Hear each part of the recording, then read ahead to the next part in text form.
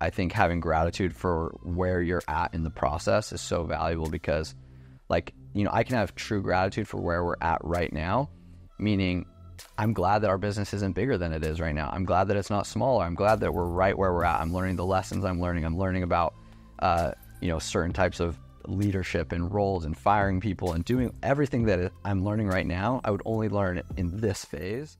Welcome back to the Beyond the Wealth podcast. Today's episode is with Braven Grant. Braven Grant has had an extremely interesting journey that I had the pleasure of diving into, and I'm excited for you all to get to hear it as well. Braven, thank you so much for coming on the show. Yeah, dude. I'm excited to be out here. I'm excited to be in Miami, and thanks for having me on. Yeah, I'm happy Casey was able to connect us because I know you're here just for a short period. I think you're here just today, and then you're popping up to Orlando. Yeah. So I appreciate you making some time to do this. For sure, man. Excited. So I had the pleasure of doing research on you and learning about your story, and it is definitely one that you would say is very inspiring. You were put in situations where you could have easily gone hard the other way, but now you're here in Miami on a podcast talking about all of the successes you have. So kudos to you for creating that or dealing with that situation and creating the person you are now. Yeah, no, I appreciate it. I think statistically, I'm much more likely to be in jail than making millions of dollars, so I'll take it. Yeah, right. I think that's a good. I think this one's better than that one. Yeah. So my first question is, what does being called a dreamer mean to you? Dang, man, I like that question. I think like growing up, I was always called a dreamer, but I think it was usually teachers saying it in a negative light. Yeah. And I don't know. I don't know that I ever felt embarrassed by it, but I definitely there was times where I felt a little bit like. Am I just being a dreamer? Like, but in the negative context, like, am I just pretending? Is I guess what I would ask myself. And the more I've grown up, I'm not very old, but like the more I've just accepted who I am and I've leaned into that. I mean, I really have created like so many of the things that I've dreamed about and continue to dream about, or set as visions, if you want to call it visions or vision boards or whatever. Like I just consistently knocked those things down, and so to me, like being a dreamer is just someone who says like, yeah, it might be crazy and it might sound crazy to everyone else, but I'm just going to try and do it anyway. And I think for me, it's like, that's the funnest thing that's the most fun I could have in life anyways, is just trying to chase those things, even if I didn't get them or I don't achieve them. That is just like living your life that way, really. Yeah. And that was one of the things that caught the most attention to me when watching some of your prior interviews, was something similar that a lot of entrepreneurs that are successful have, and it's something that I feel like has come up on the last like 4 episodes, is an entrepreneur typically has delusional self-confidence in these crazy ideas that they think of or that become their baby. Yeah. And being a dreamer is such a simple way to say it, but that is such a core part of being an entrepreneur. Yeah. Yeah, I mean, my partner's here in the room as well. My partner in business, I always like want to clarify that. Like I have a wife at home, I have a business partner anyways. But like we grew up in a super small town. We always say that, like, you know, there was 2,500 people in our town. There's 200 people in our whole high school. My graduating class was like 40 something people, or maybe right at 50 anyway. But like, I really think we were like delusional enough to think we could do it, because we were just like in our own little like world in this small town, and you know, we didn't really have these like good examples of super successful people, but we didn't have any examples of people trying and failing really either. Yeah. And one of my friends, Kevin, he has like a slogan. It's like stupid enough to try, and it's like how I feel. Like we were just stupid enough to try, and I like our first year in business, I got this like neon sign that says like $1 billion impact, and I was like, we're gonna build $1 billion brand, and I had no idea. Like, I didn't even know what $1 million would look like, but $1 billion was just like, yeah, let's do it. You know, we were just stupid enough to try. And I think it's important to have that, especially in the beginning, because starting a business, there's so much complexity and difficulty, especially in like the startup phase, like first year of a business, that if you knew all that was going to be entail inside that journey, none of us would probably really do it until you're just in it and you're like, I guess we got to figure it out, you know? Yeah, I was just having a conversation with a guest, I think it was Saturday, and we were talking about how, like, if you go off of social media for what being an entrepreneur is or entrepreneurship, it looks like the best thing you could possibly do. Yeah. And, like, you could work from wherever you want. You're in Bali and you're making millions of dollars on the computer. That's just not the case. Like, one day you think your company's going under. The next day you think you're the man on the moon. Yeah. And, like, all of these different things. And I think it's interesting to think about for you specifically because, like you just mentioned, you guys were in this small town. Mm-hmm. There wasn't too many examples of failure or even a success on what's really successful. How much do you think things have changed now with social media? Like, that small town person is able to see almost anything that they want now, where back when you were at that age, that wasn't mainstream yet. Yeah. Man, I think honestly, like, there's a lot of good that comes from that, right? Like, to see, I don't know, you see Grant Cardone in this jets, and you're like, oh, maybe I could do that too, right? Or, like, you just see these people who have made it, and you're like, okay, maybe I could do that too. I think also, though, a lot of people that I know work for me or that I've, like, mentored or helped that are young or around my age or younger than me, it also can be a struggle because the way it's painted is very much like, oh, I should already be there. Yeah. And, or, man, they got there so fast. Or you hear these stories about a brand that goes from like 0 to 100 million or 0 to 1 billion. And you're like, man, why do I suck, right? Why can't I go faster? And so, like, in some lights, I think it's really good. But then I think also you have to be able to kind of detach yourself from a lot of that. Because one, like, it's social media. It's not all as real as people think. And two, like, I think having gratitude for where you're at in the process is so valuable because, like, you know, I can have true gratitude for where we're at right now, meaning I'm glad that our business isn't bigger than it is right now. I'm glad that it's not smaller. I'm glad that we're right where we're at. I'm learning the lessons I'm learning. I'm learning about, you know, certain types of leadership and roles and firing people and doing everything that I'm learning right now. I would only learn in this phase. So if I get too stuck and like, oh, I wish we were at 100 million already, you know, I would miss out on the lessons here. And so being willing to, like, enjoy the process, realize it takes time, and, you know, not get stuck in the comparison of like, dang, that guy's already at 100, that guy's already at 200, I think makes the process a lot more enjoyable and not just like an endless hamster wheel. Yeah, that's a very powerful way to put it. And I live in like one of the meccas of fake on the outside, nothing real at all. And you would think that some of these people are the wealthiest people in the world. Yeah. But they're living paycheck to paycheck and barely scraping by. Yeah. And I respect that you're able to not compare because that's the toughest part. When you get social media, you see other people, like, it's always like that. Like, oh, when I get 10 million, I'll be happy. When I get 50 million, I'll be happy. When I get 100 million, I'll be happy. Yeah. Every time you're not fulfilled, and it's like, oh, well, this person's making 100. I want to be like that person. Yeah, exactly. So it's like being able to balance that. And like you said, just be grateful for where you are right now in your journey because they're all different. That's a very powerful statement. Yeah. And I'm not perfect at it. So, I mean, thanks for the compliment. And like, we still all do it. But I think it's reminding ourselves, realizing that, and finding ways to enjoy right where you're at. I mean, I had a mentor early on. First time I had to fire someone, I was like meltdown about it. It was one of my close friends as well because I was from a town of 2,500 people, so I already knew everyone that worked for me. I knew them, and had to let them go. And I always had this huge conversation, and he was like, "Man, how lucky are you that at 20, I think it was like 20 or 21, that at 21 years old, you get to be having these conversations, that you get to be going through having to learn how to fire someone and have these tough things." And so that perspective really helped me be like, okay, I really am grateful to be right where I'm at in this moment, learning what I'm getting to learn. So yeah, no, and that's so true. Like, getting those moments are so invaluable at an early stage in your life where people are like, oh, well, I'll learn that when I'm 30 or 35. You being able to say, well, I experienced all that in my early 20s. Yeah. Anything you throw at me from here on out is not going to knock me off my horse or catch me by surprise.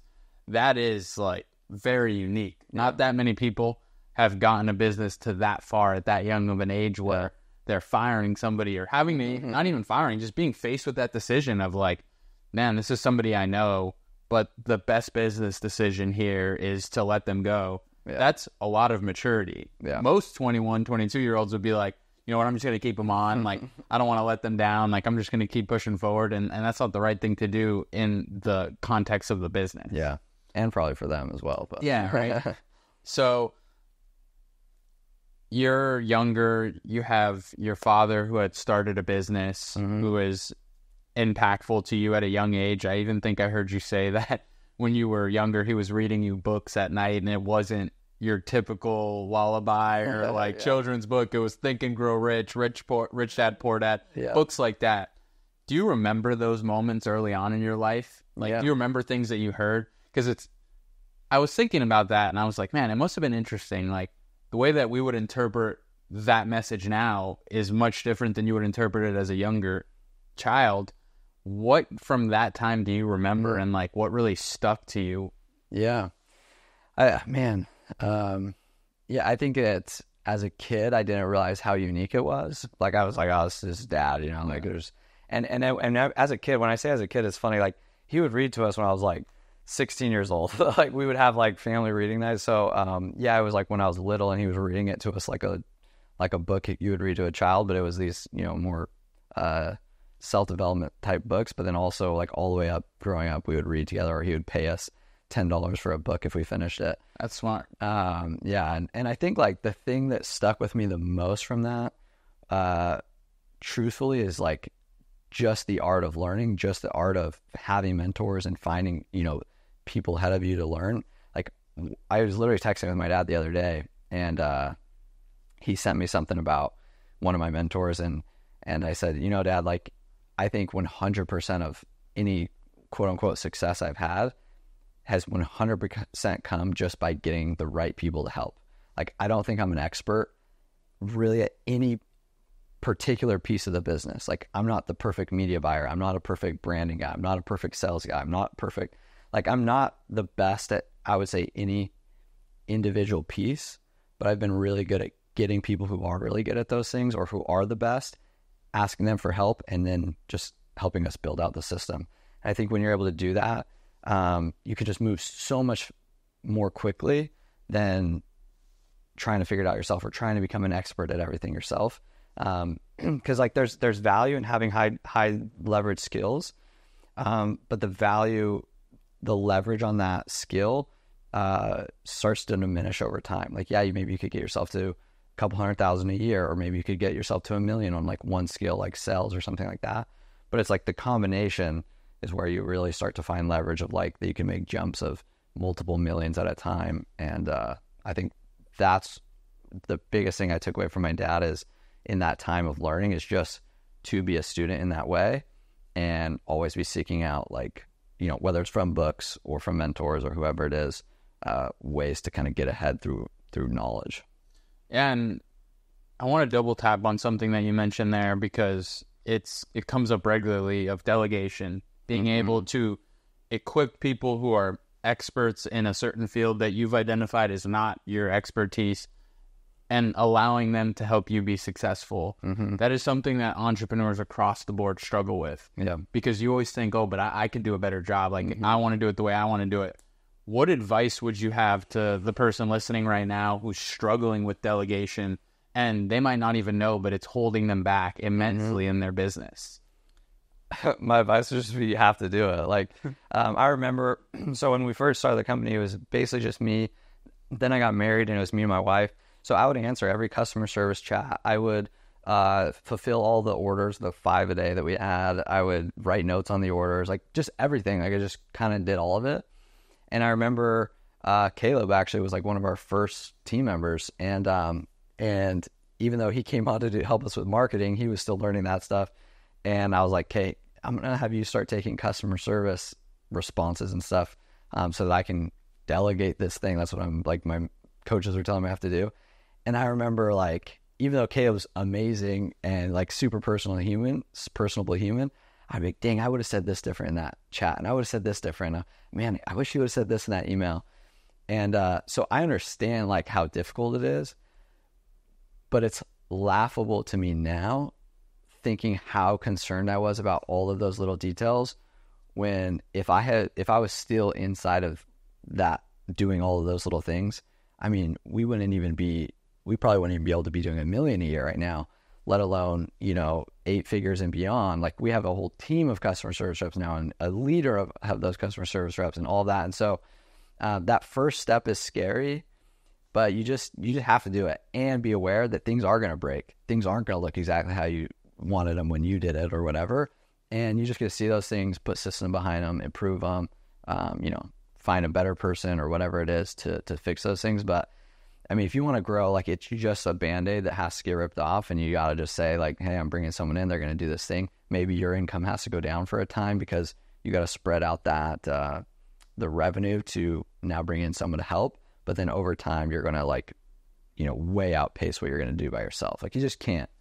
It just depends, I guess, on your goals. If you want to have, like, a small thing that brings in some side cash, it's probably fine. But if you want to build something of, like, meaningful enterprise value, there's no one doing that solo. No one. That's the best, like, the solopreneurship, that whole movement that they've hired 15 VAs overseas that are doing, like, everything. Yeah. It's like, I'm a solopreneur. Like, I'm the only one in my business. Yeah, that's just not the case. It just doesn't work. It's like physically almost impossible unless you've got it's just not possible. Yeah. So I do want to keep the conversation very focused on you and your journey, but I do want to give people context on your journey. Mm-hmm. You had a very tough childhood, to say the least, with your mom passing away at an early age, your dad building this company and then having legal issues due to that, and then bouncing back from that.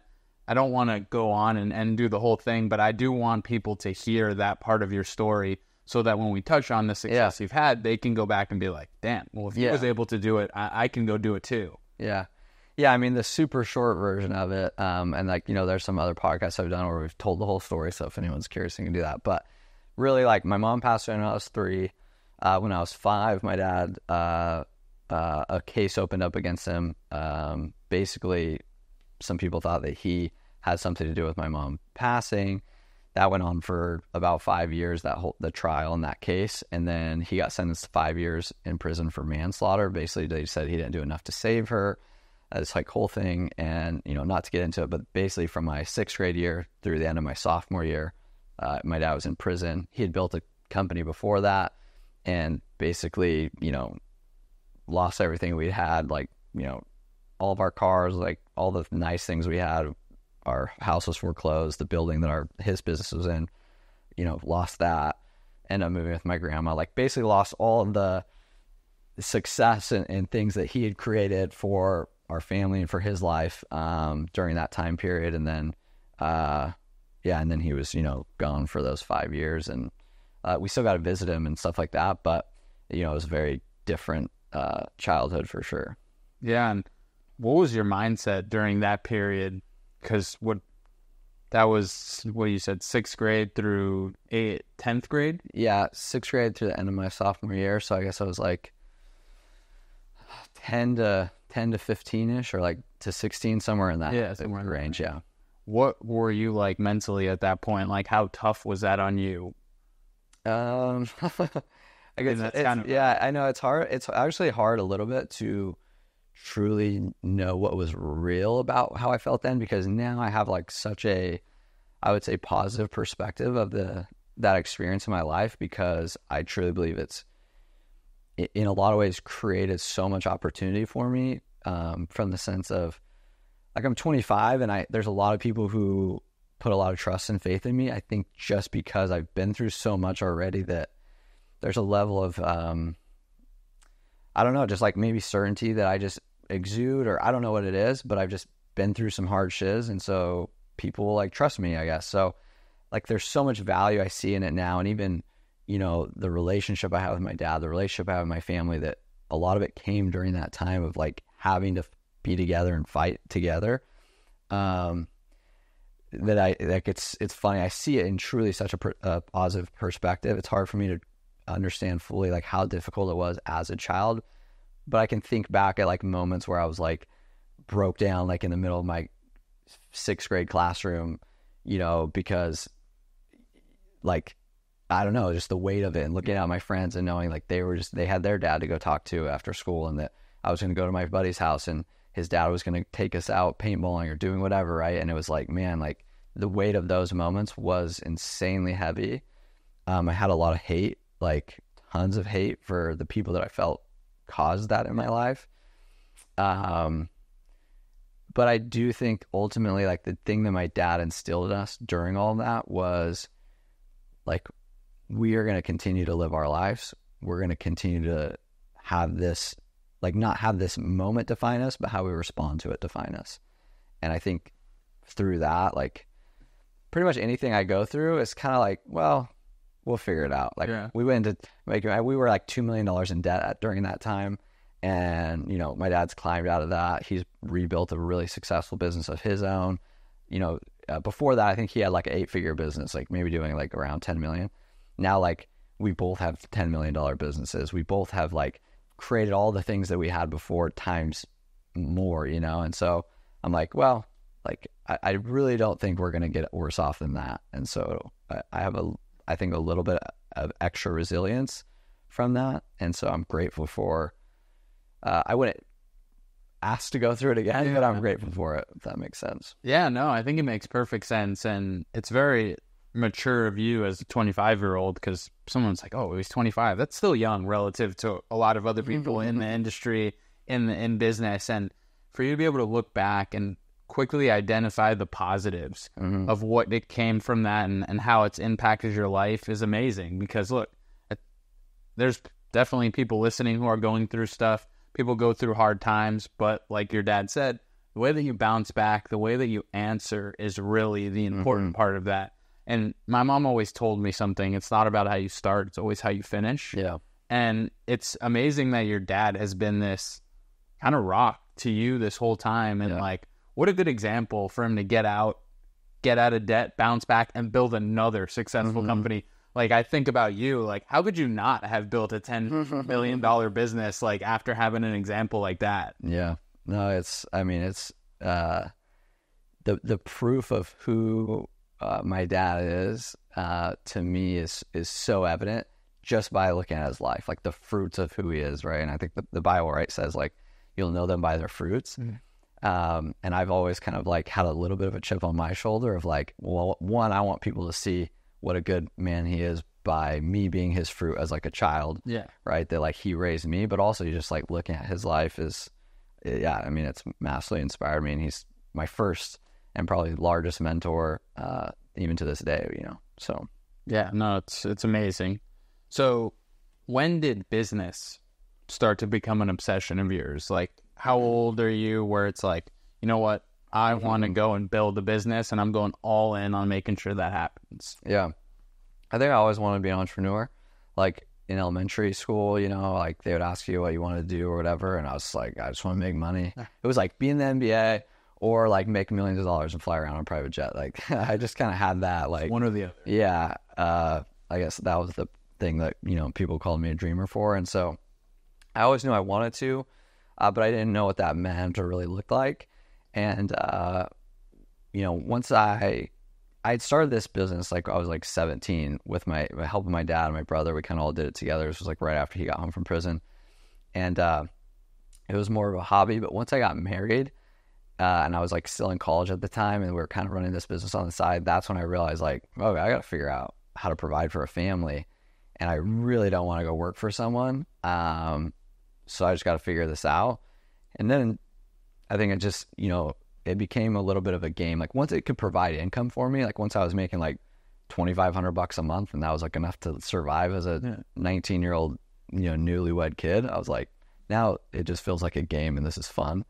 And what other game could I play that would have an infinite runway and, like, infinite opportunities and problems to solve? And just, I think it's just, like, the process of it all has become really fun and exciting for me. Yeah. And you just mentioned you were married at 19. Most people listening would be like, man, that's really early. I just got engaged recently. I'm getting ready for that stage in my life. And it's been getting engaged was one of, like, the most amazing experiences I've ever had. How much did getting married early and having a strong partner by you, like, impact the success that you've had? Yeah. I think that's something very unique. I haven't had anybody on the show that's gotten married that early. Yeah. You know, I always say, like, you know, a lot of people I hear talk about, oh, you know, like, I don't want to get married until I'm successful, or like I want to like, you know, use this time that I'm single to get successful and all that. And like, not that I think that that's completely wrong. I will say though, for me, in my experience, being married, having a partner in life has been massively impactful to me being able to be successful. Like I made a post the other day. I was just saying like, instead of, you know, being out on a Friday night chasing ass, like I already got laid and it's 10 p.m. and I got to go to bed. Right. Like, and That's like, hilarious. that's a big factor for me is like my wife, like she's amazing. And her role in our relationship and our business really is like take care of our home and our kids and our life. And then I get to go and like focus on business and producing and making money. And to me, one, it's a huge driver. Like it was hard for me to truly be motivated at the same level before I got married, because it kind of was just like, yeah, it'd be fun to make money, but there wasn't really a true purpose behind it. But like now I'm like, I want to build a life for my family. I want to, you know, be able to, I need to. And like the life I want to create for my kids is not a life that you would get from making $50,000 a year. So it's been, I would say for me, massively impactful to my success. Whereas I think a lot of people are afraid of it because they don't want it to be a distraction or get in the way of their success. But if you have a partner and you're on the same page and you create a vision together, I mean, now you have, it's just like a business. Now you have a team and you have, you know, a way to get to those goals faster. Yeah, no, and I think that's amazing. And that's exactly the way that I think of it. Like I was with my significant other for 5 years. Now we're getting engaged. It's someone I've known almost my whole life. Yeah. Like having her around in that time of going through my sneaker businesses, failing, getting back up, starting this, like getting jobs. I don't know if I would be able to stay the course without somebody holding me accountable and like kind of keeping me in line. So that's amazing. And congratulations for that, because that's very unique and amazing. And I hope people that listen understand that, because a lot of the people that sit in that chair or that sit in other podcast chairs, it's like, you got to be single, you got to grind it out. Like, so I love that perspective. Yeah. I remember, I think if I remember right, the first kind of stab at it was Creatine, that you went to an expo with maybe your brother and somebody else, and you sold 1,000 units over the weekend. Like, what was that moment? Talk about that. Yeah, so I mean, that was us like launching the company, and actually it wasn't even an LLC yet. So, like I don't even know where that revenue got tracked or anything. Like the IRS shouldn't audit it, but anyways, it was like, but I discovered instantized creatine, the creator of the, you know, this revolutionary new way to produce creatine. So it was 100% soluble. And basically he gave us like a super limited exclusive on it and was like, you know, I think it was like through the end of that year, like we could try it out and see if we could sell it. And then they would get, you know, maybe extend the exclusive to us to be the manufacturer for that in the US. And, we took 1,000 bags to the Arnold Classic, which is, you know, big fitness expo. And it was like a 30-hour drive from Pima, and, you know, 2 of my friends and, you know, some other people that just were, you know, part of it to help us put it together. And we sold out all the bags. And I think for me, it was like, oh, wow, like there's really something here. I don't think I fully grasped it yet. I was only 17 and the company has like evolved so much since then, but I at least knew, hey, we could really do this. And to me, I just wanted to be there. Like, truthfully, I didn't have like super grandiose ideas of like what the brand would mean or what impact we could create. It was more like, man, I want to be in those rooms. I was super into fitness at the time, and it was like Steve Cook and Christian Guzman and Jeremy Buendia and these guys. I was like, man, I want to get in the room with them. And we were there, and we were in the room, and we made enough money to stay in the room. And I was like, this is cool. I want to keep doing this. And that was like really what started us off. So. And then you put that on pause for a little bit, right? There was like that in-between period where did well, didn't really act on it and keep it going. And then I think you mentioned 2020 is when shit got real and you started to actually go all in on this brand. Yeah. Talk about that moment, and for anybody listening, give them a quick pitch on what this brand is. We keep talking about your brand, 8 figures, your brand. What is the brand, and what was that part where you said, you know what, let's go all in. Like, this is what we're doing. Yeah, so I mean, the brand's Gains in Bulk. We're probably potentially going over into some rebranding of the name this year, but you know, Gains, we sell high performance supplements for, you know, increasing human performance, whether in the gym, in people's lives, whatever it might be. It's all, natural, whole food based. We don't use synthetic flavors, sweeteners, any of that stuff. But, the essence of the company at the beginning was we were just going to sell bulk, clean, pure, raw ingredients. And we've really evolved and grown into serving our customers in a higher way over the years. But that was what it was at the start. And it was more of like this hobby thing to like try and like meet some of the people I thought were so cool and whatnot. And, but in 2020, I was married. The business was making money like 20 to 30,000 a month, but it wasn't making money. Like I wasn't getting paid. No one was getting paid. Like it was just enough to pay for the next round of product and sell that. And they just like kind of keep cycling that way. And, I was having to sell door to door to make enough money to live my life and now pay for, me and my wife to live and go to college. And so at that point, I just got done selling door to door for a summer. And I was like, I really don't want to go do that again. So I basically have between now and next summer to figure this thing out. And April is when I would have had to sign the contract to go out and sell again. And another company had offered me a deal, and it was like a really good deal. Like it would have made me good money. And so I told them that I was like, hey, you got to give me till basically April 1st to decide. Like I'm going to see if I can figure this thing out first. And it was in March of that year. I think we did our first like $60,000 a month. And then in April did like 120,000. And it was like, we like sold out all of our inventory and like got backed up, and it was this whole crazy thing. But it was like, wow, like there's really something here. And so I was like, hey, yeah, I'm not coming out. I'm not going to sell door to door anymore. And we're going to pursue this. And I think the shift was really, hey, I'm going to figure out business, not just I'm going to start a supplement company or I'm going to like sell supplements. It was like, I got to figure out business, marketing, like structure, like how do we actually build a business of value? And that shift and getting mentors and stuff as well really is what took us from just petering along to really, doing something. So yeah, that was actually my follow up. Like, what clicked? What took you from 20 to 60 to 100 plus? Yeah. Like, what changed in that period of time? I was like, this is what we need to continue doing. Yeah. I had a mentor who had a company. I think his company was doing like 100. Maybe like 150,000 a month. So he was like in that range. And so he kind of knew at least a little bit of the path to get there.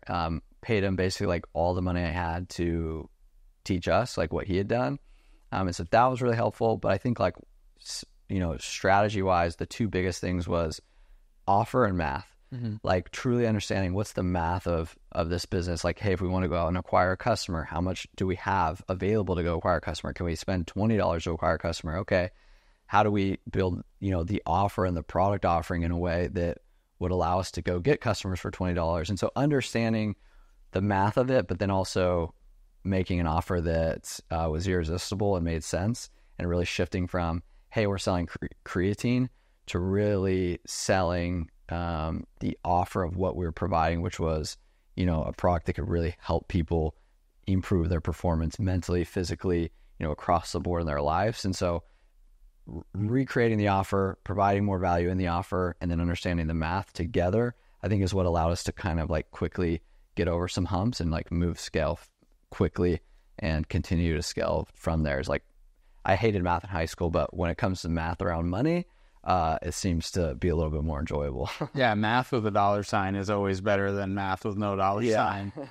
You mentioned mentors a lot. You mentioned it on other podcasts. Yeah. How important is it for younger entrepreneurs or people, because some entrepreneurs are not younger, anybody wanting to get into business or start a business, how important is seeking mentorship, and how immense is the value that they can get?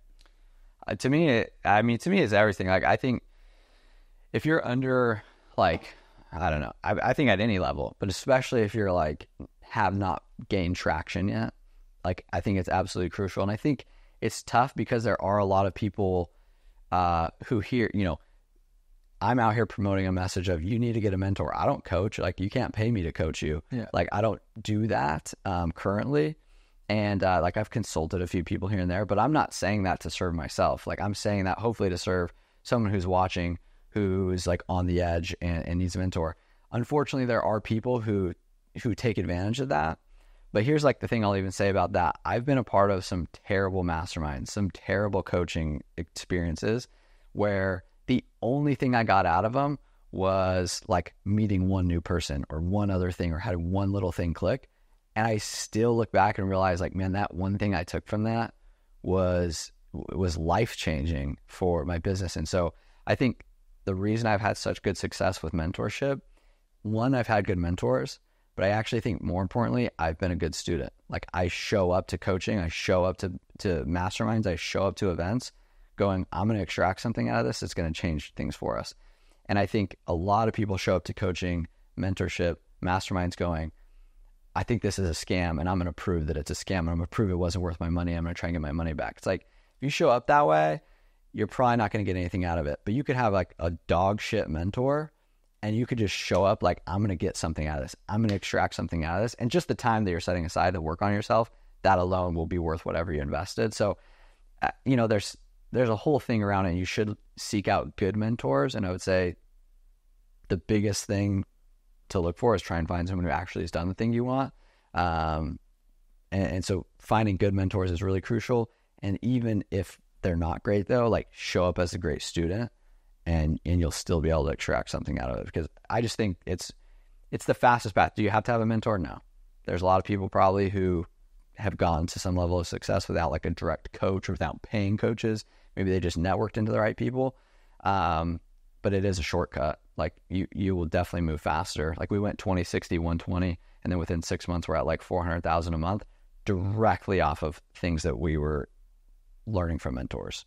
So we could have probably got to where we're at today, and beyond without that. It just would have took probably who knows how long, 2 to 3 more years. And we probably would have quit somewhere in there because we wouldn't have figured it out and be like, all right, this isn't working. Let's stop. Yeah. Going from 60 to 120 to 400, what broke? Maybe a good question is what didn't break. Yeah. What are some of the challenges? Because I know scaling, everybody thinks it's like, oh, it's so amazing. Like the business is at 400,000 a month. Some people don't understand. Some people actually liked when the business was at 120 a month, but not at that 400. What were some of the challenges you faced scaling a company so fast? Inventory is the biggest. I mean, we have had we've almost lost the business a couple times. I mean, we did our first $1 million months just like in like the last 6 months. And again, like had huge inventory issues come up where it's like, man, we weren't ready for that. And we weren't ready for that. And not even that we weren't ready. It's like you also deal with issues of cash. Like, okay, like you have to outlay the cash in advance. And then when COVID was happening, that was right when we were starting to scale. Well, that was also right when supply chain issues were happening where boats couldn't get across the ocean. Some of our main suppliers coming out of Mongolia and China, like we weren't able to get our stuff. And so we were like scaling super, super fast and then like going out of stock for 2 months. And the really scary thing about that is like, if you get comfortable, like let's say like when our run rate for, a while, like, okay, we've done now a few months at 100,000, a few months at 300,000, a few months at whatever, your fixed expenses go up too. Your team grows. You maybe get into a bigger building. You're spending more money on software and all of these different things. Well, when sales drop, you still have all those same people. Yep. When sales drop, you're still in that same building space. Like, so those things don't change. And so that can get really scary for a company when you're scaling really fast. And so, we've been able to get better access to capital now that we've been in business for a few years and, we have some credibility behind us and stuff. But as a 21-year-old kid, no one was giving me a line of credit. No one was like, we were scrounging it together, getting like credit cards, like with my dad and like other people to try and like be connected to our business. So we'd have access to some capital for ad spend. And we were spending like, we've always been so aggressive. Like even in November of this last year, like we spent all of our profit basically on ads because we were like, frick it. Like we just want to grow. Like that's all we, not all we want. We all want to make money too, but like our major focus is how do we grow this thing? And so that was the most frustrating part, was just like never having enough capital, never having enough inventory to grow at the speed we wanted. Like if we would have had a couple $1 million in cash in 2020, we would probably be 4 or 5 times the size we are now, because the way Facebook was then, how easy it was, we just never had the inventory or cash to be able to go as fast as we wanted. So hey, everything happens for a reason. Yeah. So maybe I'm grateful for the spot I'm in. Right? Yeah, right, grateful for the spot you're in. So what's your relationship with subscriptions? Subscriptions had a big part to play in your journey, but take us through the time where you weren't subscription and then you added a subscription and what that did for your business. Yeah, that's a great question. I mean, when it comes to scale, that was one of the biggest factors that allowed us to, I would say, hit a new level of scale. It fixed a lot of our supply chain struggles. It fixed a lot of our cash flow struggles, like, because now we had some consistency and things like that. Our profitability skyrocketed. Like, our EBITDA in the last year and a half's gone up like an obnoxious amount because of subscription. I don't know why. Like, I think everything's like this, right? Like podcasts, it's like, oh, it's too late to start a podcast. Like, they've all been started, or it's too late to start like my personal brand on Instagram or whatever, right? I felt like it was too late to get into the subscription game. It was like, everyone's doing that. Everyone's been doing the box thing. We tried to do a box at one point, didn't really work, and or we didn't figure it out. And so I had this like weird feeling about it, like, no, people don't even like that. It's probably a bad experience. And then I had a mentor who was just like, dude, like, if you don't have a subscription, you don't have a business. And then I saw he had said that, and then me and my partner were watching like AG1 just like got evaluated at like 1.2 billion, and we were like, what the hell? Like, It's crazy. This is insane, you know?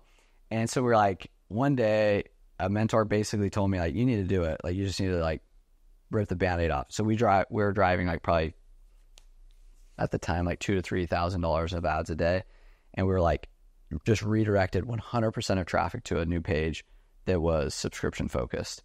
And we were just like, all right, like, we're going to risk it and just see if it works.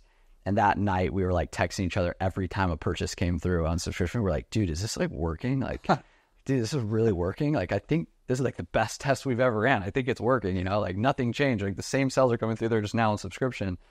And then like a week went by and it was still doing well. And then like a month went by and it's still doing well. We were like, is this like, when's this going to fall apart? Like, is this really working? And then like all of a sudden we started to see like on the P&L, how is it affecting things, and the profitability and cash flow and being able to plan inventory, like all of these pieces.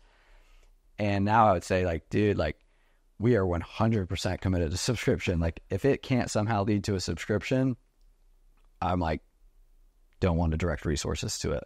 And I realized like there's so much benefit to our customers for it.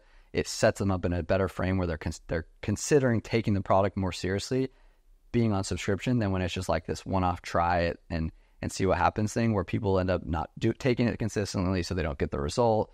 So then they don't actually like get the thing that they bought. And so I don't know, there's so many aspects to it, but like having reoccurring revenue in any business model to me has become like the most paramount, crucial thing. One, from a like, yes, building the brand, but seeing on the back end how it affects like the finances and the like supply chain, the operations, all of that stuff. It's like crucial. So That's amazing. And isn't it crazy how like one little thing, well, I mean, it's not little, but one change in your business can be the difference between maybe potentially you not sitting here and being able to talk about the success of this company. You take advice again from a mentor. So who's talking to you and says, come on, if you don't have subscriptions, you don't have a business. And now look at you doing $400,000 a month in subscription. How many people? I think over 13,000 subscribers or somewhere around. Yeah, like we got to about like 12,700, drops a little bit, and we're kind of scaling back up again now. But we're doing it like we do about 400,000 in subscriptions a month, and that's about 40% of our revenue currently, or 30 to 40%. But that 30 to 40% is like 100% of our profit almost. Everything else, all the additional revenue on top of that, you know, getting us closer to like $1 million a month is break even, going out to market, trying to get new customers, trying to like put our product out there and just trying to grow. But like the like bank account safe thing that we have is this like loyal customer base that's just building slowly in the subscription side. So if you were to sit here and look at the business and say, you know what, 10 years from now, this is what success would look like. Mm-hmm. That might be tough, and feel free to think on it. But what does that look like to you? 10 years from now, what does this business look like for you to be like, you know what, we succeeded? Yeah. To me, it will not look like a business anymore. It'll like be a brand. Like, it has to mean something more than the product we sell. And that's something that we've spent a ton of time in the last year talking about is like, why are we even doing this? Like, what's the thing we're putting out beyond just selling someone creatine? Like, how are we changing people's lives with the identity side of what we're selling and the identity piece of this? You look at big brands like Nike or something like that. Like, there's something more than the shirt or more than the shoe. It's like the feeling, the identity piece that you get that levels you up. Like, I remember when I played college basketball and like we got our jerseys and our shoes and everything, and it was like Nike gear and we had our Nike backpacks. Like, there was something that came with it because it was Nike and it wasn't like some off brand that we had like in high school sports. And like, that to me is really built what it'll look like to be successful in 10 years. I think in the shorter term, I think creatine right now is like a revolution has begun. I think we've in many ways sparked that revolution. Like, I'll openly take credit for it. Like, you're seeing endless brands right now coming out with creatine, sugar creatine gummies or different types of creatine. And when we started this game like 3 years ago, you didn't see anyone talking about it online. Like, it was still the most bought ergogenic supplement, but it was not spoke about. No one was running ads to it. It was just this ingredient, right? And so there's a revolution though, and I think it's growing because people are now realizing it's not just about building muscle. It's not just for bodybuilders, but it's really about performance across your every area of your life, your mental performance, your physical performance, like even just your health and longevity. And so I think we're kind of like trying to make sure that we capture as much of this like revolution as it creates and create that revolution. Like, we have a mission to make creatine a daily habit for 100,000 individuals. I think really us doing that is creating it for probably millions of individuals because other companies are building off the back of like what we've started, which is awesome. And I think that's like the next 1 to 3 years is going super hard down that path of this creatine revolution and trying to really shift the way people see that product and making it a daily performance habit.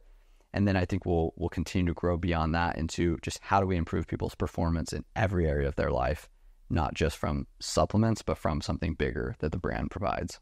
And I'll double down on that. I was an athlete like you, and I always thought creatine was just like, oh, I'm going to the gym. I gotta get beefy for the season. Like, I'm gonna take creatine. That's what it's for. Yeah. Then now, like you said, over the last few years, it's come to light that this is a supplement that should be a daily thing that you incorporate because of all of these other benefits aside from maybe getting a little bit bigger in the gym. And it's funny, the main selling point back in the day, or what people thought of, is probably one of the most minor use cases for the actual product. Yeah. And you guys have set yourself up to capitalize off this huge educational boom. And like, man, I take all these vitamins and all these different things, and I drink my red, blue, green juices in the morning.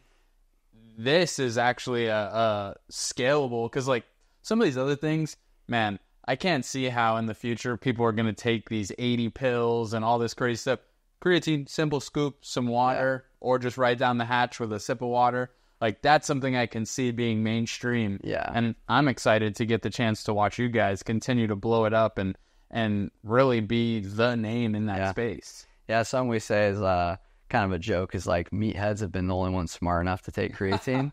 And, it's funny because you mentioned all these other like things that are hot right now. Like, you talk about like Shilajit and sea moss and even like things like the biohacking world of like ice baths and saunas and all these things, like that there's small amounts of research about the benefits of those things, but there is an absurd amount of research when it comes to creatine and its impact. Like, me and our formulator, we're about to release a book called The Creatine Code, diving into all of the research and all the benefits of creatine, and that we're going to publish in the next probably 2 to 3 months. But like all of these biohacking things people are doing to get these like tiny micro improvements, and yet creatine has massive research showing its impact, and it's like people are skipping such a simple way to get a huge improvement and skipping to all these like fancy crazy things of like, oh, I'm going to take this like random one herb that like I heard about on this thing or heard about on this podcast, and I'm like, okay, do it, cool, go for it,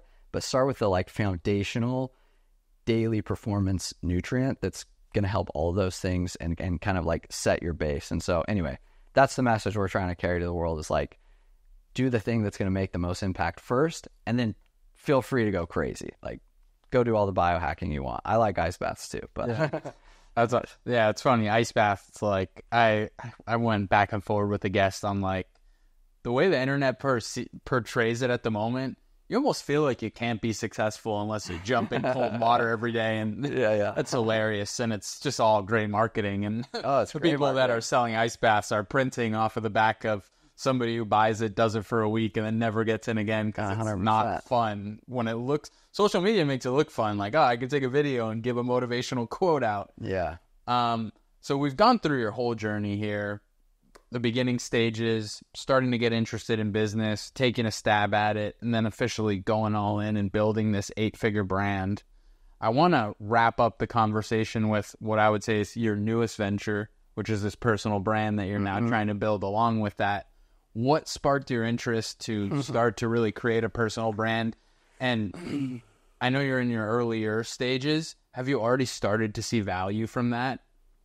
Yeah, such a good question. I am very early in it, like, and I've gone back and forth 100 times of like, do I really want to have a personal brand? Do I not? Like, I've kind of started up at times, and I think what's just finally sold me on it is I kind of get really frustrated to see people with, like, I'll even just stay in my own industry, people with supplement companies who are selling not very quality supplements. They're full of sucralose or artificial, vitamins and flavors and all of these different things like that they're using that are synthetic.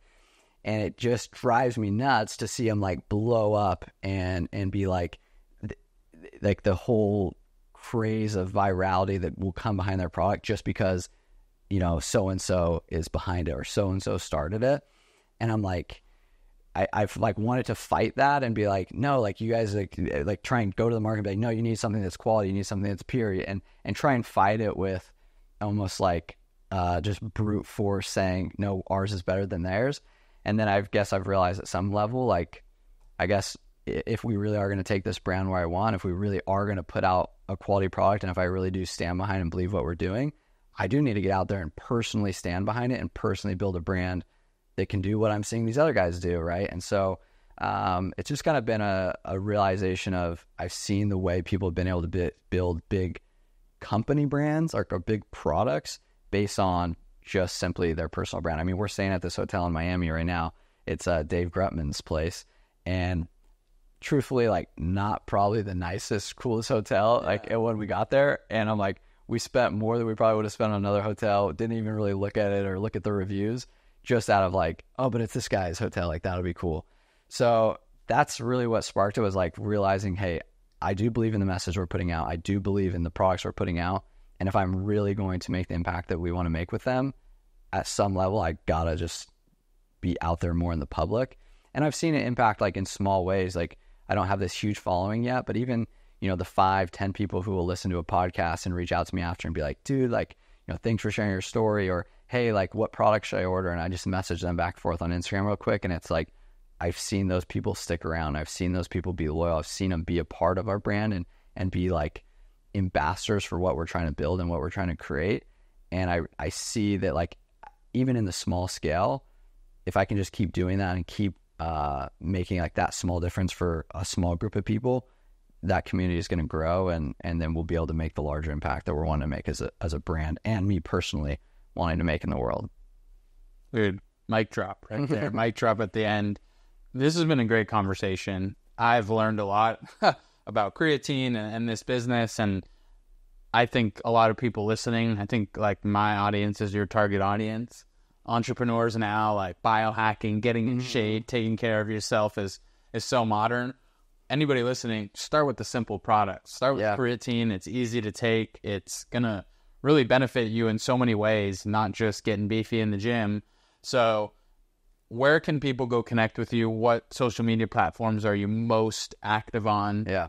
So I'm definitely most active on Instagram, Braven Grant. And then, our company, Gains in Bulk, our thing that we've, are known for is our instantized creatine, because it's the first 100% soluble creatine monohydrate. So if you want to get some creatine, check out our instantized creatine. I tell everyone the same thing. I'm like, buy it, take it every day for 30 days, and just see what you think. We have a crazy return policy. Like, it's like 60 or 90 days, because we want someone to like take the whole thing, see the impact of it. And if you don't love it, like send us the empty bag back and we'll refund it. Like it just rarely happens. So, yeah, like if you want to buy the product, gain some bulk, instantized creatine, or just hit me up on Instagram. I'm really active on Instagram, and that's the main place. Like I have YouTube and TikTok and stuff, but Instagram's where I'm an old guy, I guess. So that's where it's been. Yeah, no worries. And all of that stuff will be linked in the bio below. I got to go and get some creatine. I'm trying to get myself back in shape now. Yeah, we'll get you set up. So this is a good timing for this conversation.